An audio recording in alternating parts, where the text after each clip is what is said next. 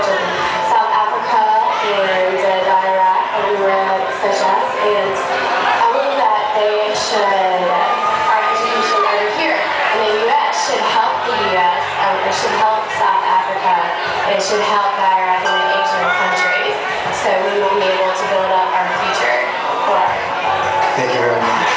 Let's have California. Carrie, great job.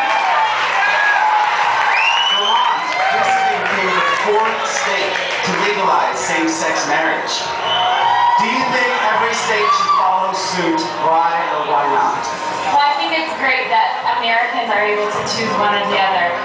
We live in a land that you can choose same-sex marriage or opposite marriage. And you know what?